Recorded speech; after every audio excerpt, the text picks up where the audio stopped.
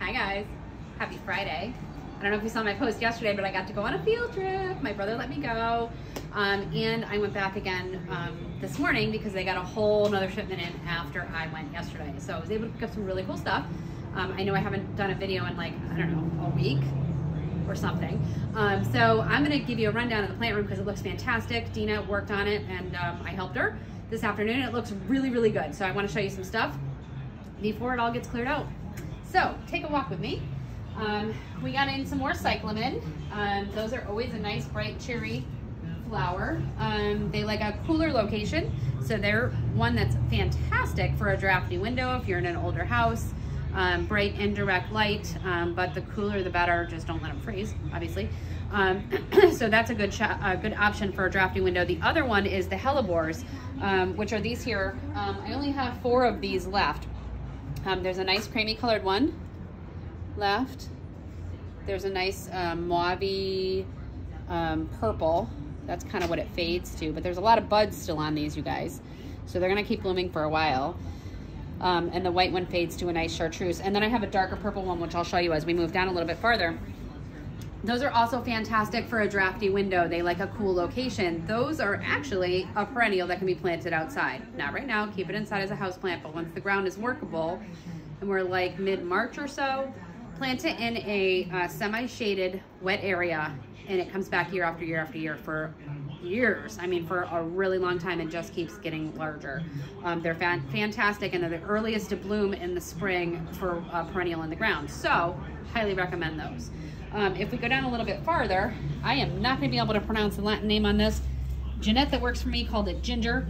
I saw these at the grower and I just couldn't resist. They're absolutely beautiful. Some of the research I did said it's a never plant. There's some confusion as far as what plant that is. But I was only able to get 6 of them and I only have 4 left. 4 before I even did a video. 2 of them are already sold, so don't wait on those. Prayer plants, I got some more prayer plants. They had some fantastic looking prayer plants in a 6-inch pot. They are super huge and gorgeous. $13.99 on these, I think. Yep, $13.99 for that size pot. These are beautiful. I couldn't walk away from those. I got in some Caltheas in a couple different leaf patterns. So there's that one there, and then the one behind it is a little more, I don't know, I call that one painted. And that one has a little bit of purple to the back of the leaf, which I thought was really pretty. Like that one a lot. And then the one that's called a rattlesnake, which is the common name on that one is cool. I really like that one a lot. If we just scroll up real quick, that's the dark purple hellebore. This is the last one on that. Look at how pretty that is. Nice dark purple burgundy color.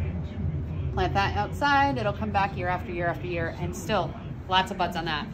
If we go down below, I got in some of the alocasias. Now, with some of the research that I've done and the reading that I've done, I heard that this is the hottest plant of 2021, so I had to get some. So I have a feeling they're not going to last very long. Good shiny plant. It's nice and dark, so it really accents some of your other house plants.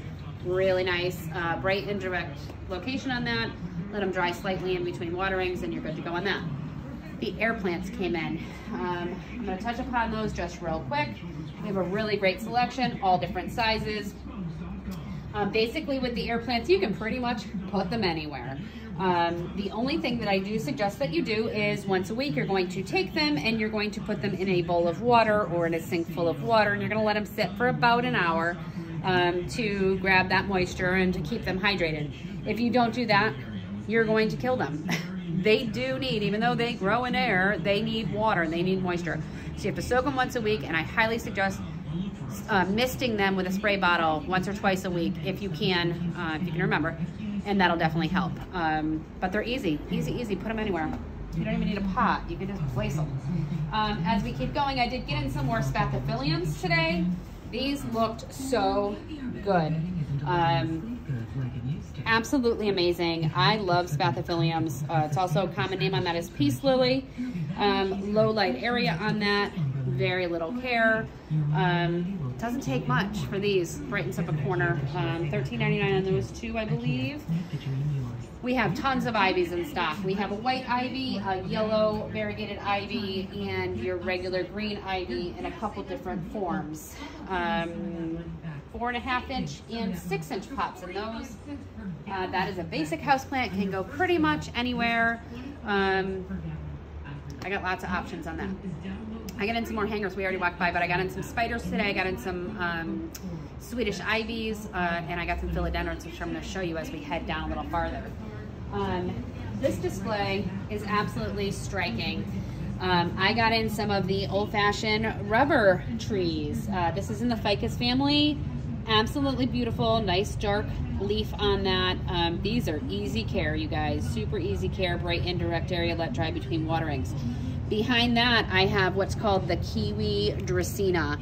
That has actually been pruned to a standard, so it looks almost like a palm tree. Great colors on that. I think I've shown this one before, but it's got that chartreuse. It also has a little bit of the burgundy running through it and that nice dark green. Next to that is this one here. This is a neon Dracaena as well. Again, low light, well, bright to indirect light on this one. Let it dry between waterings, super easy, and a nice bright plant for a corner of the house. Those look fantastic. We do still have some ferns in stock. I got in some asparagus ferns today, which is this one here. These looked really nice. Lots of new growth on those. These aren't as difficult to care for as a Boston fern. They don't shed as quickly if you forget to water. I did post a picture of our little fern here where I had suggested as a tip to put some pebbles underneath in a tray and fill it with water, and as the water evaporates, it creates that humid environment around your fern. I can't tell you enough how much that helps. I highly suggest it. I have the plastic saucers. They're super cheap, under a couple bucks. Those stones are new that we got in this year. They're actually plastic. It's hard to see. You can't really tell. They look like beach stones, but they're plastic and they're recycled, and they are recyclable. Recyclable, I guess that's a word, right? So when you're done using them, you can put them in your recycle bin and they will recycle them for you. I mean, isn't that awesome? That's what we're all about. All right, so we're gonna keep going. I did get a few more in of the variegated lemon. This is the pink lemonade lemon. The leaves are variegated. The meat inside the fruit is pink, and the fruit itself, the skin also has stripes on it. Super cool. Those looked great. I couldn't resist them. We do still have a few of the other citrus as well as this enormous one here. This will make a statement. I'm gonna put this out here. If you want this, come in and make me an offer. It's yours. All right, we're gonna keep going. Succulents. I have a fantastic display of the 4-inch succulents. These came from a couple different companies.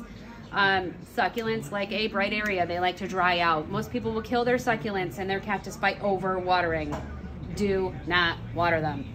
Leave them alone. I don't water mine, but once every month, maybe. They don't require much. Bright sunny area. We do still have some of the ruby necklace in, the Senserios, I think was the Latin name on that.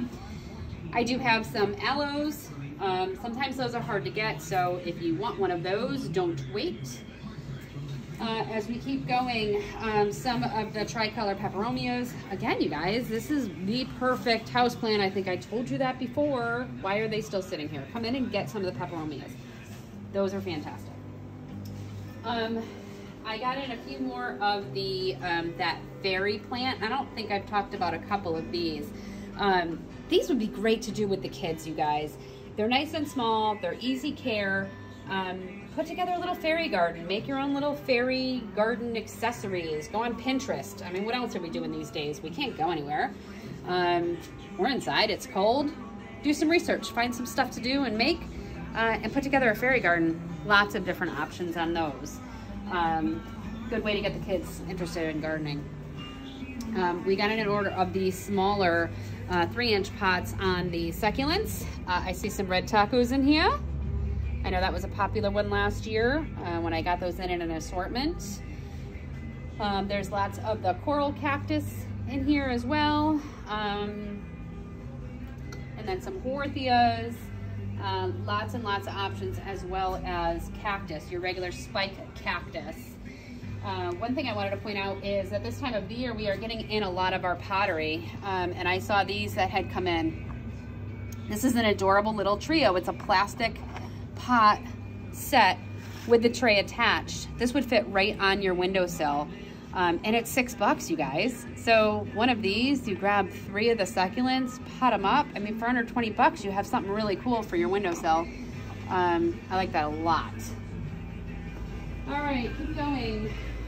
I got in some, they had a smoking deal on these rosemary trees. I love rosemary in the house this time of the year. I find that I'm doing a lot of cooking and a lot of baking and a lot of like baked chicken.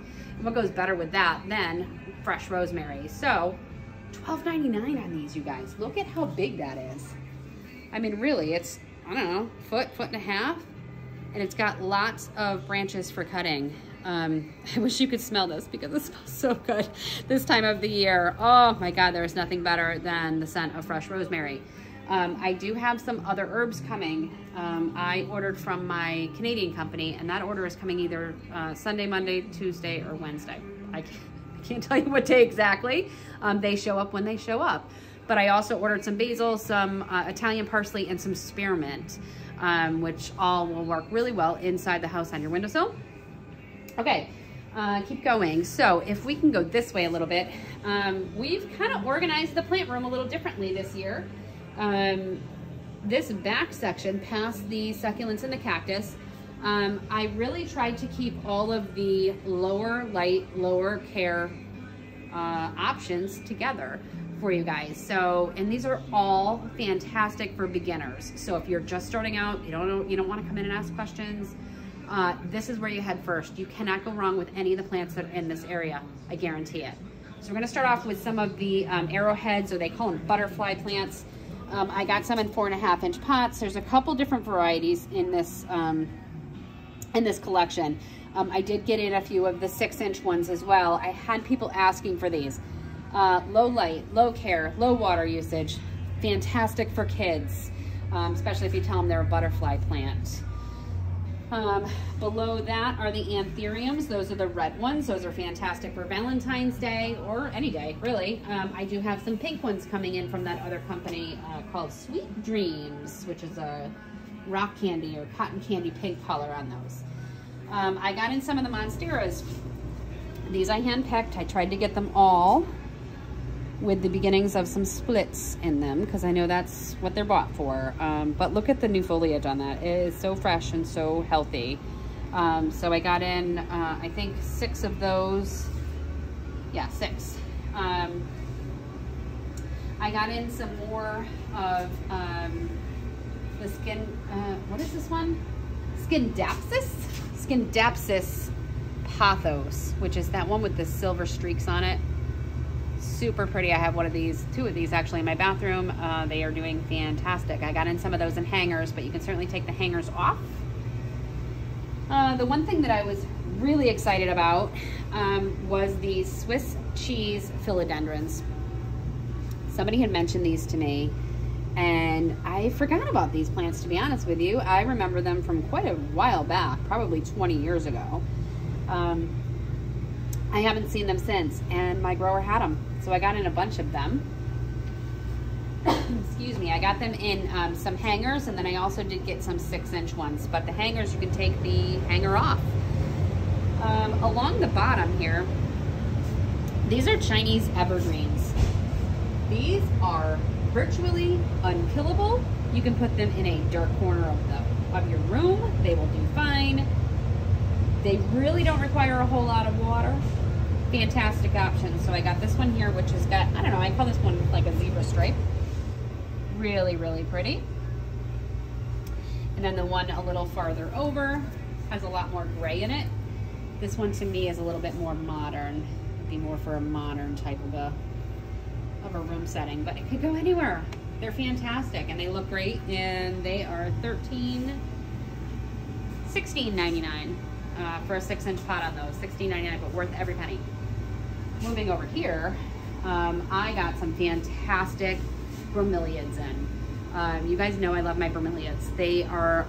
There is so much color in such a small area, and they last forever. They will last all winter for you into the spring. You're gonna get sick of it and throw it away before the thing dies on you.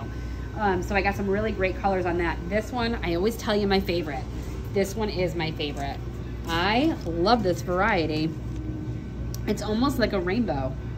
You have your red, your orange, your yellow, and your green. It's beautiful to me. Bromeliads are an unusual plant. You don't necessarily water the soil, you water the cup. I've mentioned this before, these are parasitic plants, so they grow on parasitic plants, not parasitic. It's been a long day. They grow on other plants out in the rainforest, so they grow upwards and they collect the rainwater, and that's how they keep hydrated. So that's how you should water them when you have them at home. Bright indirect area. They can also go in a much lower light area. The color may fade a little bit, but pretty much put them anywhere. They're fantastic. We mix those in with the crotons. I have a couple different kinds of crotons. I have the regular larger leaf croton, which is this one here. Again, those vibrant tropical colors. These grow as shrubs in Florida. They're super lucky. Then I found some corkscrew ones. I love these. I just love the texture and the shape on it and the way that it grows. I think these are fantastic. If you have a good sunny window, stick one of those there. You won't be disappointed. We keep going farther down a little bit. I got in some more of the Brazil philodendrons. I love these. I don't know if it's the neon that's on the inside of the leaf. They all look like they've been brush stroked. And it's such a unique look. Philodendrons are one of the easiest plants. Virtually unkillable. Put it in a low light area, put it in a filtered sun area, they'll do fine. Let them dry out in between waterings. They take cuttings. Super, super easy. But the Brazil is one of my favorites. I love the growth habit on it. This one might be the easiest to show how when the tendrils start to come down, how there's a little bit of like a pinkish, I don't know what color to even call that, like a peach color to the stem itself. I just think that is so unique. There's so many different colors going on that plant, and they're so easy. Super, super easy. All right, so that's a lot of the new stuff that I got in. I do have more stuff coming in, as I mentioned, from my Canadian company. Let me see if I can remember. I got some carnations coming. I have, you're gonna like this. I have weeping pussy willows coming in. Weeping pussy willows, you heard me. 6-inch pot. I hope they're as beautiful as they sound. They are hardy to a zone 4. We're gonna keep it inside, we're gonna treat it like a house plant, and then you can plant it outside in a wet location, partially shaded area. It'll come back year after year after year. Weeping pussy willow, you guys. What else did I get? I got a bunch of stuff. You'll have to come in and see it. You know I'm gonna do an unboxing video. It's what I do. So keep your eyes peeled. Come in and see us this weekend. We would love to see you. See you soon. Have a great day.